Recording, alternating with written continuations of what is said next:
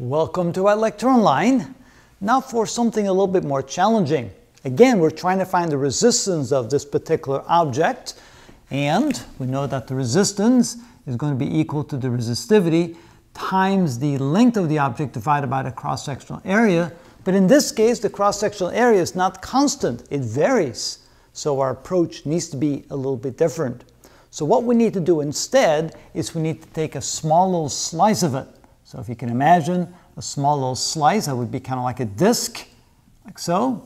And the height of that disc, or at least the radius of the disc, that would be equal to y. And the thickness of the disc would be equal to dx. And of course, we're going to make that dx very, very tiny so that the cross-sectional area doesn't change a lot over the small displacement of a dx. And what we can then do is we can then calculate the small amount of dr, the small amount of resistance of this little slice. So we can say that dr is equal to the resistivity of the material, assuming it's aluminum. It's 2.75 times 10 to the minus 8 ohm time meters. Notice that the radius in the beginning here is 1 centimeter, and at the end it's 2 centimeters, and that the length is equal to 10 meters.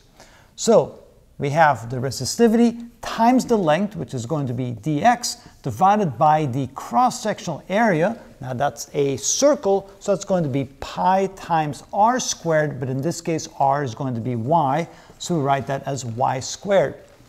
So that means we have to find an equation that relates x to y. And what we can do is, if this would be, for example, the y-axis, and this here would be the x-axis, so this would be the y-axis, this would be the x-axis, then if we continue on with this, we can see that this would be the equation of a straight line. And the equation of a straight line, let's put that over here, we can say that y is equal to mx plus b. So in our case, y is equal to the slope. The slope would be the rise over the run. The rise would be the difference in the height, which would be r2 minus r1. That's the rise. r2 minus r1 divided by the run, which is L. So that's the slope times x plus b, the y-intercept, which would be r1 for the intercept. Okay, that gives us the equation that needs to go here in the denominator. So let's see what we end up with. We have y is equal to r2 minus r1. That would be 2 centimeters minus 1 centimeter divided by 10 meters. And that would be times x plus, and that would be 1 centimeter for the intercept. So we have 2 minus 1, that's 1 centimeter, that's 0.01 meter divided by 10 meters. That gives us y is equal to 0.001 times x plus, convert this to meters, so it would be 0.01. And that's the value of y that can go into our equation right here. So we can then write this as the resistivity times dx divided by pi times y, which is 0.001x plus 0.01 quantity squared. So now we're ready to turn that into an integral. We can now say that if r is equal to the sum of all the little dr's, when we integrate from x equals 0 to x equals 10 meters, so from 0 to 10 meters, that would be equal to, well, when we pull out a rho, resistivity, and a pi, we have the integral of dx divided by 0.001x plus 0.01 squared, and I guess that's it. Okay, now we probably need to do some sort of substitution. If we let 0.001x plus 0.01 equal u, then du dx is equal to 0.001, and du is equal to 0.001 dx, or dx is going to be equal to du divided by 0.001. So now we have something to substitute in for dx to turn into a du, and we have something to substitute this quantity here and turn into a u. So our integral now will become the following.